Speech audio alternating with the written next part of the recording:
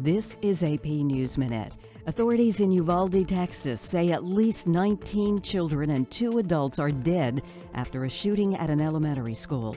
Law enforcement killed the gunman. A state senator says the shooter bought 2 assault weapons just after he turned 18. President Biden spoke from the White House asking Congress members when they're going to stand up to the gun lobby. Democrat Chris Murphy on the Senate floor begged Republicans to work with him on gun legislation. South Korea says North Korea test-launched a suspected intercontinental ballistic missile and 2 shorter-range weapons. It says they were fired into the sea.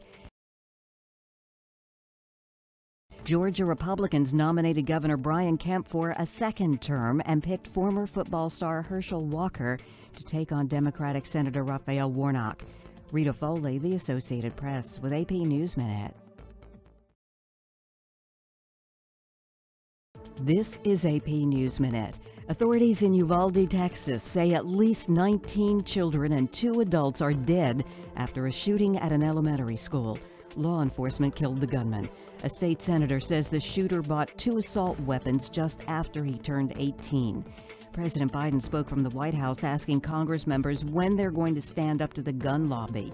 Democrat Chris Murphy on the Senate floor begged Republicans to work with him on gun legislation. South Korea says North Korea test-launched a suspected intercontinental ballistic missile and 2 shorter-range weapons. It says they were fired into the sea. Georgia Republicans nominated Governor Brian Kemp for a second term and picked former football star Herschel Walker to take on Democratic Senator Raphael Warnock. Rita Foley, The Associated Press, with AP Newsminute. This is AP Newsminute. Texas Governor Greg Abbott says the gunman who killed 19 children and 2 teachers at an elementary school had warned on social media minutes before the attack that he was going to shoot up a school. Abbott says 18-year-old Salvador Ramos posted that he was going to shoot his grandmother, then that he had shot the woman, and finally that he was going to shoot an elementary school.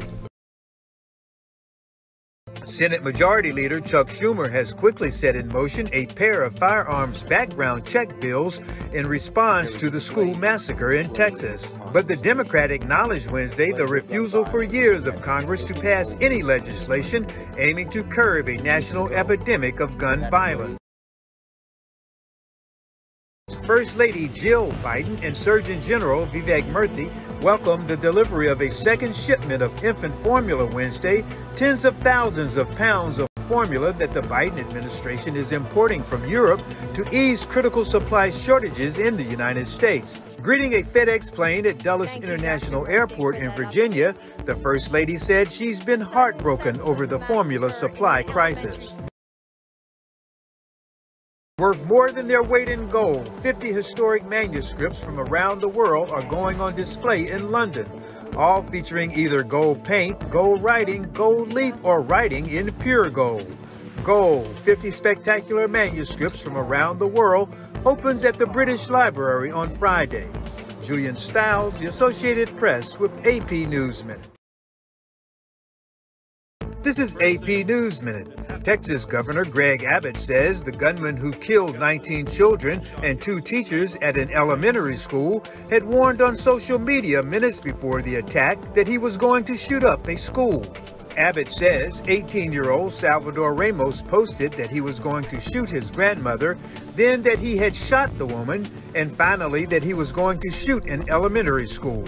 Senate Majority Leader Chuck Schumer has quickly set in motion a pair of firearms background check bills in response to the school massacre in Texas. But the Democrat acknowledged Wednesday the refusal for years of Congress to pass any legislation aiming to curb a national epidemic of gun violence. First Lady Jill Biden and Surgeon General Vivek Murthy welcomed the delivery of a second shipment of infant formula Wednesday, tens of thousands of pounds of formula that the Biden administration is importing from Europe to ease critical supply shortages in the United States. Greeting a FedEx plane at Dulles International Airport in Virginia, the First Lady said she's been heartbroken over the formula supply crisis. Worth more than their weight in gold, 50 historic manuscripts from around the world are going on display in London, all featuring either gold paint, gold writing, gold leaf, or writing in pure gold.